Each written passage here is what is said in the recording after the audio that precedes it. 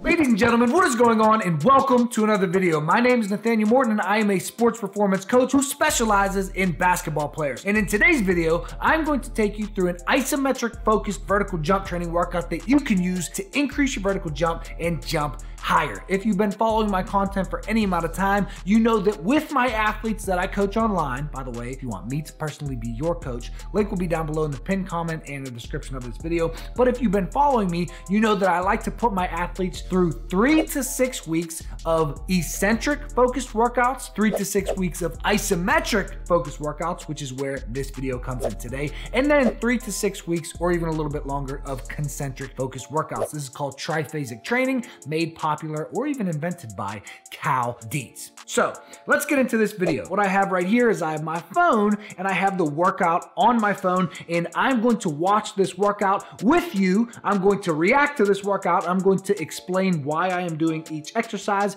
and why you should do each exercise to increase your vertical jump. But let's get it.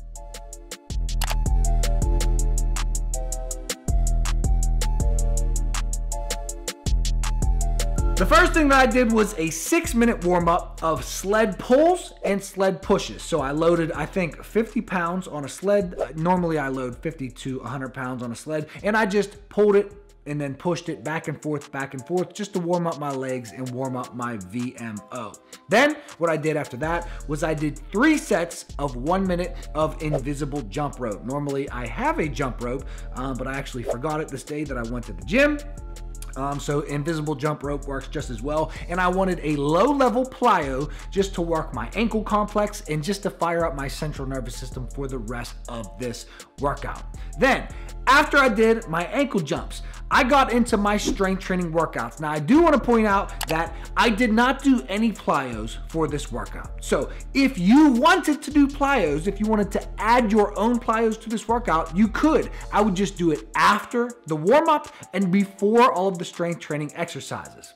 So if you wanted to add sprints or shock pause jumps or depth jumps or any other plyos, you could add them to this workout before the rest of the strength training exercises that I'm about to take you through. But let's continue. The first exercise that I did was back squats, and I did 10 sets total. Now, my first 5 sets, I did deep squats, squatting all the way down, and then my last 5 sets, I did joint angle specific squats, only squatting down a quarter range of motion, specific to my vertical jump joint angle. So set 1 through 5, I used lightweight and I slowly added a little bit more until I got to a top set of 3. So set 1, I'd use 30% of my 1 rep max for 5 reps. Set 2, 40% plus the bands for 3 reps. Set 3, 50% plus bands. Set 4, 60% plus bands. Set 5, 80% but no bands for 3 reps. So if you're wondering why I use the bands and what the bands do, what the bands actually do is they make it harder at the top range of motion for your squats. So when you squat down into a deep squat, at the bottom of the squat, the bands are not doing anything, okay? The bands are not in play. At the top of the squat, the bands are working and they are making it harder to do that top range of motion. If you look at a vertical jump, when you go up for a rebound or a dunk, you do not squat all the way down in a deep squat before you jump up in the air for a rebound, okay? You squat about a quarter range of motion very quickly and then you jump up in the air. So what the bands do is they actually make it harder and more effective in that top range of motion, which is specific to a vertical jump.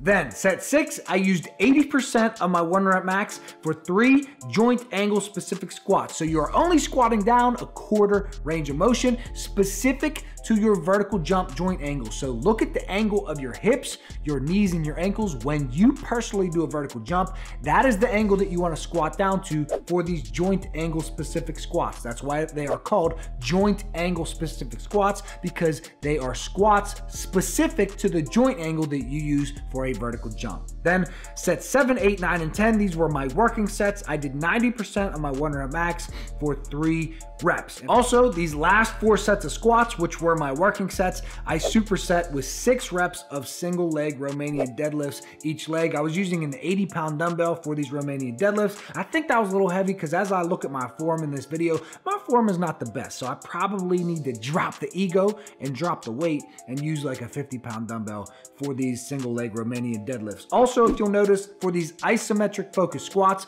you are squatting down very quickly. You are stopping the bar as fast as you can. You are holding that for 4 to 5 seconds in your joint angle, and then you're exploding up very quickly. So the isometric happens when you squat down, you hold the isometric 4 to 5 seconds, and then you explode up. And that was for 3 reps. After the back squat superset with single leg Romanian deadlifts, I did rear foot elevated split squat with an isometric focus, superset with band squats and band good mornings. I did 3 sets of 4 reps each leg for the rear foot elevated split squat, obviously with a 4 to 5 second hold. And I did 3 sets of 10 reps of the band squats and the band good mornings. So for the rear foot elevated split squat, you want to actively pull yourself down quickly, stop yourself, decelerate yourself as quickly as possible, hold that isometric for 4 to 5 seconds, and then explode up. And that's for 4 reps. And then with the band squats and the band good mornings, it's 3 sets of 10 reps each, being as explosive as you possibly can.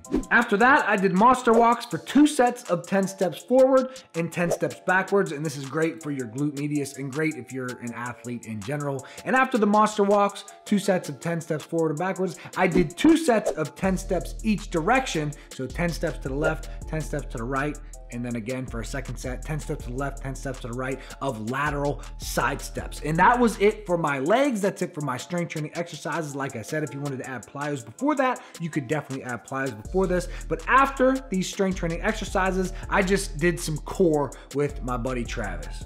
For core, we did medicine ball partner crunches, 1 to 2 sets of 20 reps each. One person is throwing the medicine ball while your partner is catching the medicine ball and putting it back on your shins. Then you crunch up, throw, crunch up, throw. So if you do have a partner, try this one. It's a fun little core exercise. I wasn't gonna add this in the video, but I figured you guys might want to see just some different types of stuff that I do for core. Then after that, we did rotational leg raises. One person hangs on the bar while the other person puts their hand out, and you just do 1 to 2 sets of 10 reps total, 5 reps each direction, doing leg raises, hanging leg raises over the other person's arm. So just a little bit of core that I like to add. Sometimes I switch up my plyos, I switch up my core, just to do some new and exciting stuff. So guys, that is it for this video. This was an isometric focused vertical jump workout that you could use to increase your vertical jump and jump higher. Like I said, these are some great strength training exercises. Using an isometric focus is good to help your body recruit more motor units, recruit more muscle fibers to be used in your lifts and in your vertical jump. So that's why I like to use an isometric focus for 3 to 6 weeks.